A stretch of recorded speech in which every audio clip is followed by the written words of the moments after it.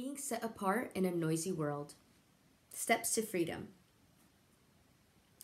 Being set apart is synonymous with holiness. Bishop Robert Barron defined holiness as literally being set apart. As Christians, we're called to be set apart, which means we're called to be holy.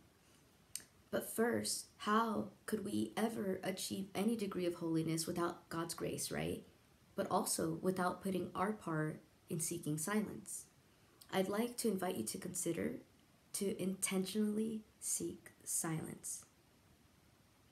French philosopher Blaise Pascal once said, "All of humanity's problems stem from a man's inability to sit quietly in a room alone."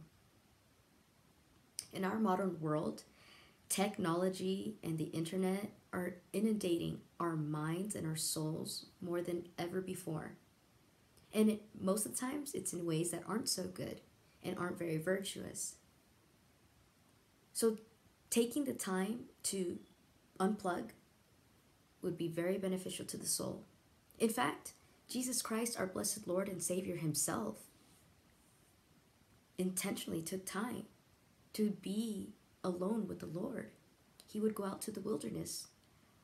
The Gospel of St. Luke, chapter 6, verse 12, tells us exactly this. "And it came to pass in those days that he went out into a mountain to pray and continued all night in prayer to God."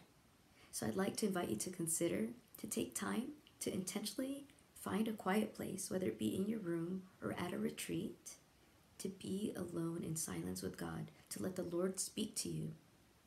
And in those moments, I pray that God will continue to bless you in your path, because spending time with God leads always to our sanctification. Our sanctification is our holiness.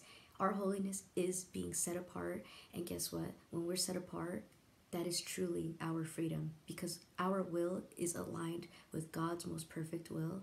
And that is what makes us fully alive. Saint Benedict tells us that the purpose of our life is the glorification of God. And then Saint Irenaeus tells us that the glory of God is man fully alive. Friends, we're most fully alive when we are holy and we are one with God. May God bless you.